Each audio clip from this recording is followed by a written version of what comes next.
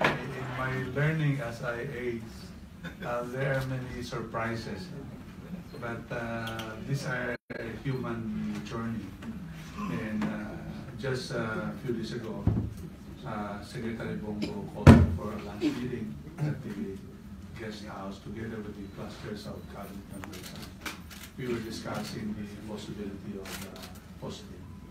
And I was asked by Secretary Bongo and also the very dynamic Secretary Cayetano if there is an opening for hosting. And I said yes. Thank you, Chairman Ramirez. And then with us here today is Philippine Olympic Committee President, Mr. Peping Cojuanco. Sir. Good morning, everyone. Well, it's a great day today for me. A great day because something very important will happen again in 2019, which is the 30th Southeast Asian Games overall.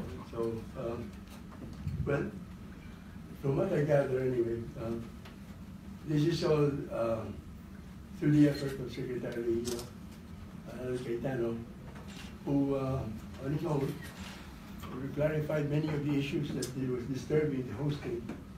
And once these issues were clarified, it became easier for everyone to just agree to continue the hosting in 2019. And I can't explain further how important this is to our country. We've seen the effects of 2005 that when we hosted it in the Southeast Asian Games. So again, many thanks to Secretary Cayetano for this effort. And although last minute, I guess everybody will be, I hope everybody will be just as happy as I am. And maybe this will add more impetus for everyone to contribute to this effort, because this is not for Peping, this is not for Secretary Cayetano, for that for Coach Ramirez. This is for the country. Thank you, sir. I heard you still have a flight, cash, going to the Southeast Asian Games, sir. Yeah, it's a good thing. My flight was delayed 1 hour, so my flight is noon time. Thanks for coming, sir.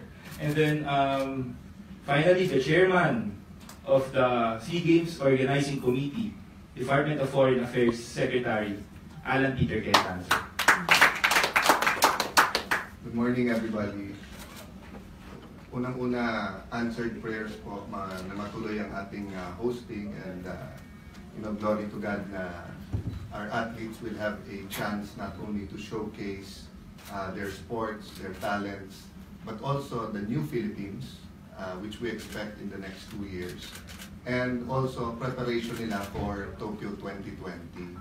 So, alam niyo, pag pinag-usapan natin ang ating pagiging spiritual, whether we're Christian, Buddhist, Muslim, we always say one body tayo, one family, di ba?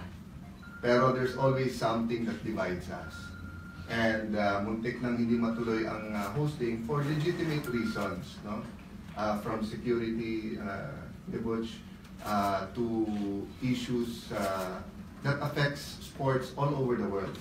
But when you talk about sports, what concepts come to your mind? Di ba? Discipline, sacrifice, never say die attitude, or to use a Gila's term, puso, di ba? Tapos yung unity and leadership. So kaming tatlo po na nandito sa inyong harap, we're not perfect, there's gonna be a big challenge, pero para sa bayan, para sa ating athletes, no? Para ma-showcase po ang Pilipinas, we will exercise that leadership by example, by being united, no? So if there are people around us, below us, around the country that have some criticism or comments, natural lang yan kasi democracy tayo eh. No? But I am of full faith na si Kong Peping, the President of the POC, and si Chairman Kuya Butch Ramirez will be able to guide me and will be able to help us all, no? To be able to have a very successful hosting. And we special thanks this early to BCDA and to Clark because I think they're making preparations also if we decide to use their facilities. So I'll stop there so that you can ask questions. Then my flight nga si Kong Peping to para masuporta ng ating mga athletes sa Malaysia. Thank you, everybody. So now at this point, we're gonna open the floor for questions and answer. Mr. Eddie Alinea, sir.